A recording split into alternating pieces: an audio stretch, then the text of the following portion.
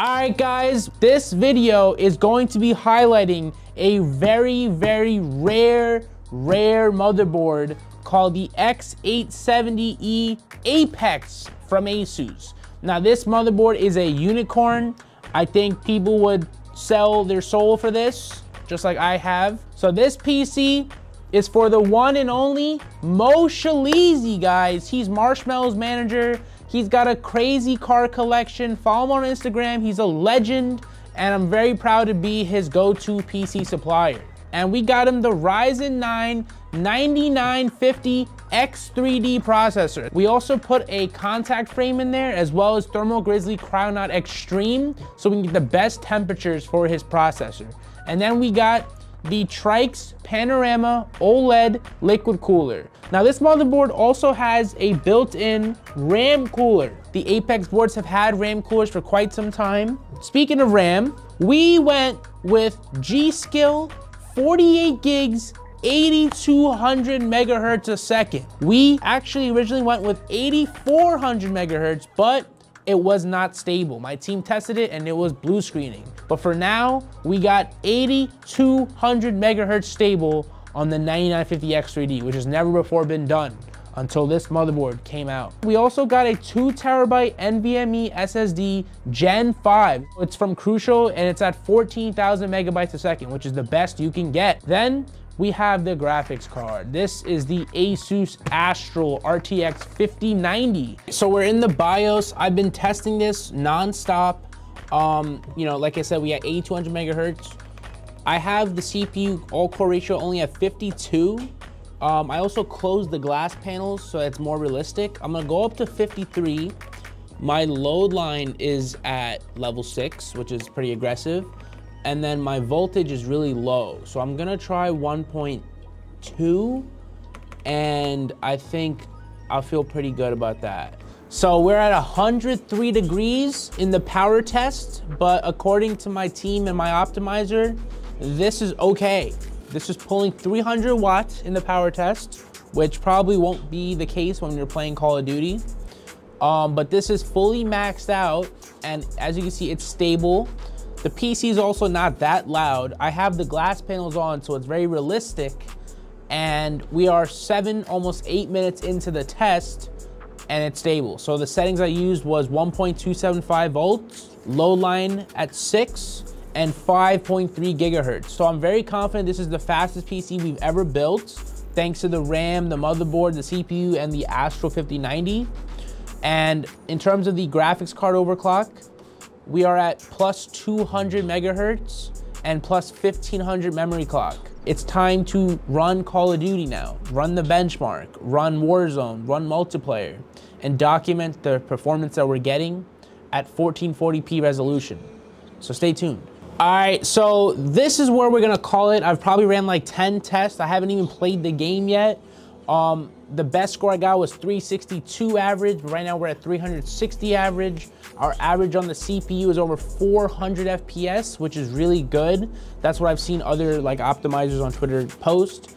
And then we're getting about 367 on the graphics card. We're on the latest GPU driver. We're at 1440p.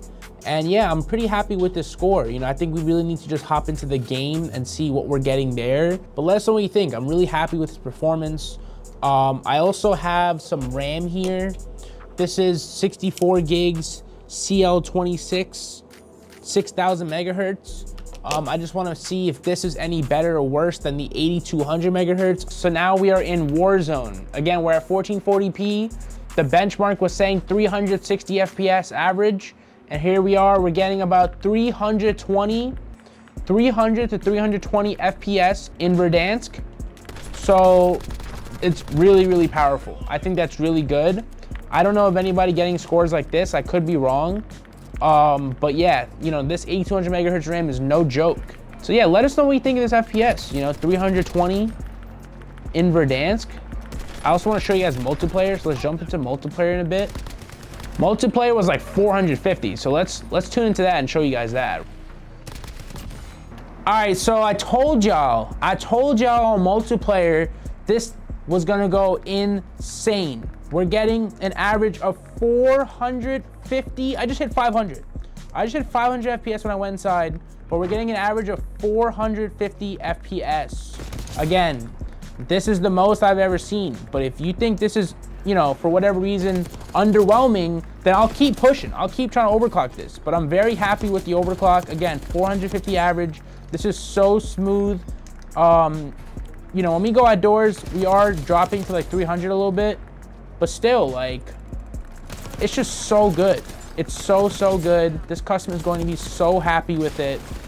And honestly, just love it. All right, so we just want to show you exactly what we did in the BIOS. So on AI Overclock Tuner, you want to select DOCP1. It might be called XMP1 or Expo1. Now, you obviously need to make sure it's stable, because it's not going to make it stable for you. You have to make sure if your motherboard's compatible, which we learned it is. So we got 8200. Then this is going to auto-populate with the 8200. Over here, it says CPU core ratio. We have it set to 53, which is pretty nuts for a 16-core processor. Don't let people tell you differently. You know, obviously the 9800X3D could do like 54 rather easily. And the Intels can do 6 gigahertz, some of the Intels, but 53 for a 16-core Ryzen is nuts. Then Digi plus VRM, we set the low line to 6. So the low line basically, you know, bumps up your voltage to avoid crashing. So we set the manual voltage to 1.275. And the low line 6 will basically bump it up if it needs more, but it shouldn't need any more. Now with these settings, we're kind of hitting like over 100 degrees on the power test. That's pulling about 300 watts.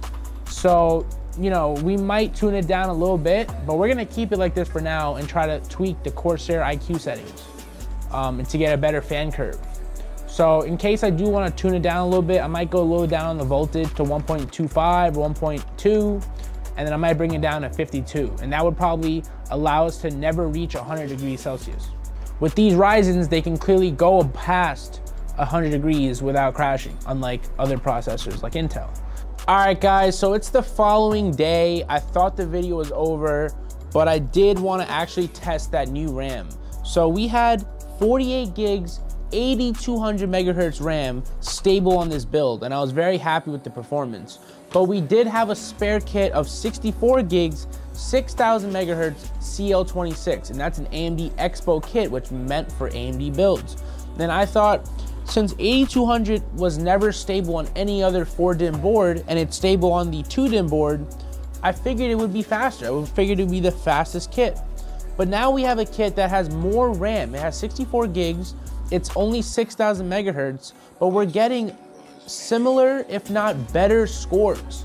So I think it's a no-brainer to give Shalizi this 64 gig kit so he gets more RAM and more performance. You know, we're getting like 410 average on the CPU. I didn't hit that once with these RAM kits right here. So I ran this benchmark like 4 times and getting very consistent scores. So yeah, I think we're gonna stick with the 64 gig, 6000 megahertz.